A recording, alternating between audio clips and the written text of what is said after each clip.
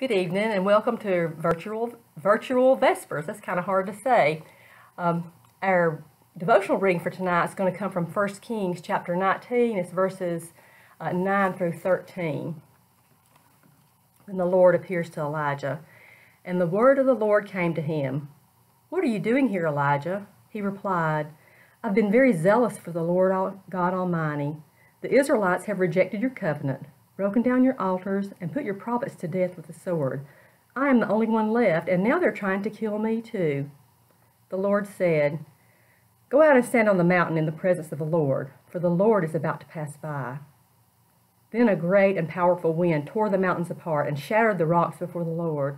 But the Lord was not in the wind. After the wind there was an earthquake, but the Lord was not in the earthquake.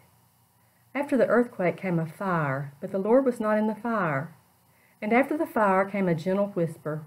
When Elijah heard it, he pulled his cloak over his face, and he went out and stood at the mouth of the cave.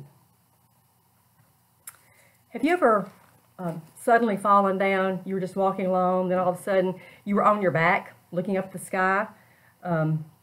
It kind of sneaks up on you, just there you are. That has happened to me before, and it's kind of startling.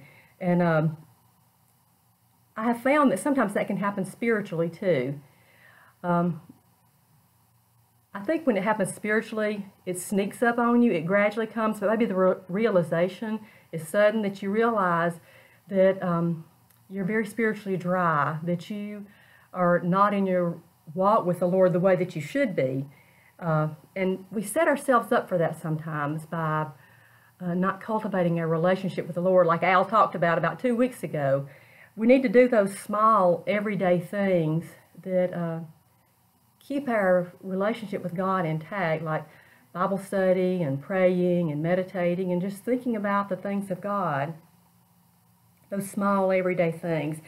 And I've always had this thought in my mind that if I had one of these really dramatic experiences like they have in the Bible, one of those big miracles, that I would never waver. I would always have faith, and I would always be close to the Lord. If I could just have one of those really dramatic experiences. You know the ones I'm talking about, like when the children of Israel left Egypt and they were in the desert going toward the Red Sea, and the Egyptian army was pursuing them, and they were terrified, and they came to a dead end right there at the Red Sea, and there was nothing they could do, and God parted the waters, and they walked through safely, and then God took care of their enemies by letting the waves crash over the enemies and destroying them and protecting the children of Israel.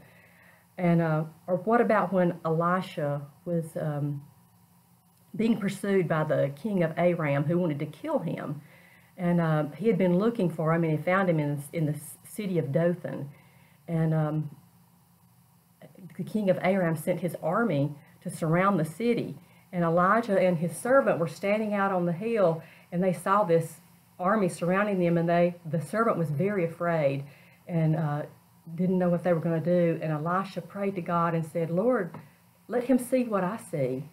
And the servant looked up, and he saw God's angel army surrounding them with chariots of fire, and that army was defeated, and Elisha was made safe, and the servant too. Or what about Daniel being delivered from the lion's den, or Shadrach, Meshach, and Abednego in the fiery furnace, where the Lord appeared in the furnace with them, and their clothes were not scorched, and they didn't even smell like smoke when they came out, it says. All of these are such tremendous stories. I always felt like if something like this happened in my life, I would never waver again. I would just have such great faith. But my favorite story is the one that we read today. The one that I like the most of all the dramatic stories is the story of Elijah's showdown with the prophets of Baal at Mount Carmel. And I'm sure everyone is familiar with the story. Elijah's been hiding from Ahab and Jezebel, and he decides, I guess God inspires him to come out, and he goes to the prophets of Baal, and he says to them, "Why don't we build an altar to our gods? You build an altar to your god Baal, and I'll build an altar to my God, the creator of heaven and earth. And whichever God answers by fire, then he is the real God." And the children of Israel thought that was a good idea. The prophets of Baal thought that was a good idea. They thought this was a really good thing. So the children of Israel had strayed so far that there wasn't even, the altar was torn down. So Elijah had to build the altar, and he and the prophets of Baal, they each got a bull for their God. And the prophets of Baal, they prayed to Baal, and they danced around and shouted and begged Baal to answer their prayer. They even cut themselves. I guess their blood was a sacrifice, but nothing happened. But then Elijah steps forward and calls on the God of Abraham, Isaac, and Jacob. And he says just this kind of a short prayer.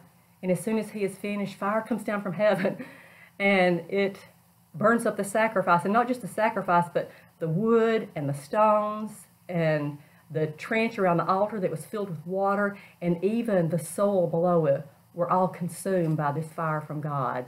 And when that happened, the children of Israel who were there watching, they fell prostrate to the ground and cried out, "The Lord, He is God. The Lord, He is God."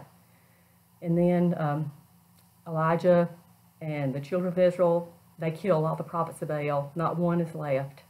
And you see such a great victory for the Lord, and how the Lord so strongly presents Himself. You would think that that would make you so strong for the rest of your life. But Elijah becomes afraid. King Ahab gets in his chariot, and he rides back to Jezreel, and he tells Jezebel what's happened. And Jezebel is a wicked woman, and she sends a message to Elijah that what he did to the prophets, that she is going to do to him, that he will be killed. Well, Elijah becomes very afraid, and he flees, and he takes his servant with him. And before we get too critical of Elijah, I can't imagine the stress that he's been through. He's been hiding all this time from Jezebel and Ahab, and then he's got all the things that are happening with the sacrifice and the people around him, and maybe he doesn't really know for sure what God's response will be. And you think of the physical stress on him, having to rebuild the altar. That probably took him a long time to reassemble the altar and to kill the bull, cut it up, put it on the altar. This was probably a couple of days, I would think, at least, to do all this and prepare. So I can imagine that he was very physically and mentally and emotionally exhausted. So anyway, he and his servant run from there, and they go to Beersheba, where Elijah goes out into the desert and sits down under a broom tree, and he falls asleep. An angel wakes him up and says to eat and drink, and he gives him something. Says, because the journey is going to be great. And Elijah falls back asleep, and the angel comes back to him again and tells him to eat and drink again, because he says his journey is going to be great. And so Elijah leaves there to go and hear from God. He travels to Mount Horeb, or Mount Sinai, the mountain of God, which is about 200 miles away. And it takes him 40 days and nights to get there. And when he gets to that mountain, he goes into a cave and spends the night. And he knows that he's about to hear from God. And when he awakes the next morning, and he's waiting to hear from God, there's this great wind that comes, and it blows the rocks in the mountain apart. It's a tremendous wind. And then there's an earthquake. And after that, there's a fire. And you see all these great and powerful things. But the Bible tells us that God was not in these things. He was not in the wind or the earthquake or the fire. And as things get quiet, then Elijah hears a gentle whisper. And it says he covers his face, and he goes to the mouth of the cave and waits to hear from God. So when I think about my desire to have that dramatic experience, and I read this story, it really tells me that I need to be quiet and listen for God. That He does not always come in some dramatic fashion. That I need to spend enough time with God that I recognize His voice. And when it comes as that gentle whisper, then I recognize it for what it is, and I listen to what He has to say. And I pray for us, that each one of us, that we will find that time to spend, so that we can hear from God in all the gentle and quiet ways that He speaks to us every day. Let's pray. Lord, we pray that you would speak to us and that we would prepare our hearts and our minds to hear what you have to say. Help us as a church to seek your will in all that we do and to listen for your voice.